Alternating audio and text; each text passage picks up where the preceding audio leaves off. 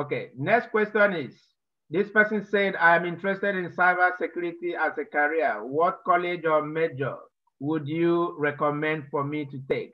I know that there are many. I know that there are many universities that are offering that cybersecurity, and it's pretty good profession. So, but I cannot really tell you right now. I cannot really tell you right now the one that you have to that you need to attend, because I have not compared. I have not officially compared what each of these schools offer in terms of the cybersecurity program. So that's what I can say. So I don't have a recommendation now because I have not compared any of the colleges that offer cybersecurity. I believe University of Maryland offers that, and I don't know other universities that I can compare that to as we speak. Okay. This person said, my other classes get Zoom pranks. This makes online learning more difficult. I don't know why they are getting it there and I'm not getting it here, but I know how to prevent some things from happening. For example, it's easier for me to remove a student if the person gets annoying. I don't know, honestly.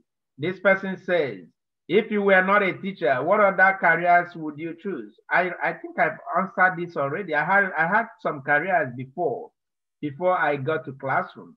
In the United States, I worked in IT. In Maryland, in particular, I spent 6 years working in IT before I got back to teaching. That's just for Maryland. This person says, are you dating anyone?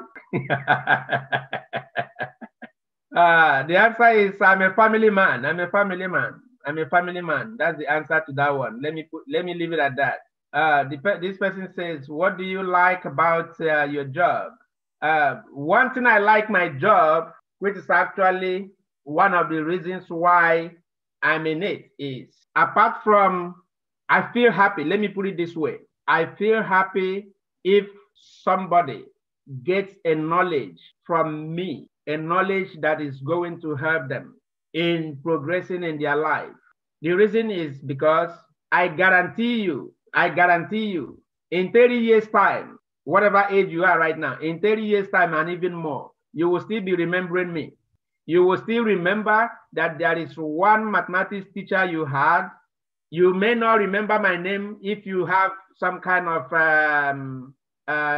medical issue mentally, but you remember that there's a particular math teacher that taught you a particular math subject. You remember it even in 30 years' time. You will, because I do remember my mathematics teachers way back, you see? And I know it is partly because of them that I'm here, all right? Next thing, I like my job. I have said this before. If you're a teacher, there are benefits attached to it. There are many benefits attached to it, which are not available in many other jobs. And that, to me, that's an attraction. That's an attraction. And you have a guaranteed income that is unshakable, guaranteed, all right? For example, the period of COVID-19 was a typical example. You know, during the COVID-19, you see many people lost their job, unfortunately, but teachers did not lose theirs. Teachers are on contract. You know what is a contract? A contract means regardless of what is happening, you are get money. So that's guaranteed income. And these contracts are renewed every year, unless you want to quit the job or unless you are performing so badly that they want to get rid of you, all right? So that guaranteed income is more or less, it helps to, it gives me some kind of peace of mind. Is it much? Maybe not as much. Is it, can it be better? Absolutely. You know, there's a reason why some people are in the teaching profession for 30 years, 40 years, 35 years. There's a reason. You know, they are not stupid. Okay. So, and all these folks, they can do other things. Most people. Okay. Maybe we have exhausted the question, and we just barely have. This is 9:45. We just have about 10 more minutes. So let's just finish the day with questions if you have more. So we call today is just basically a social day or community day. It's called community day. So we just converted this today to be community day, but that's fine. Okay. This one is a hypothetical question. If you were in another life, what would that be? Another life? Well, if there is another life, if there's another life, I'll come back as an Igbo person, and I will still come back from the very community where I was born, that I grew up. If there is. So I'm not teaching you anything. I'm not teaching you. I'm just answering that question. So I don't know if there is. I don't know if there is none. So that's why I put the if statement. All right. So if there is another life, I will come back as an Igbo person, and I will come back as from exactly where I was born. I will not pick any other place. I will come back to that place. So I don't know if there is. So now this one says, how are you spending your Thanksgiving break? With family members and friends. Of course, there is COVID-19. So that means there will be a little more precaution than we used to. This person says, do you believe in paranormal? Is it paranormal or paranoia? I don't know. I don't understand this question, honestly. Do you believe in paranormal?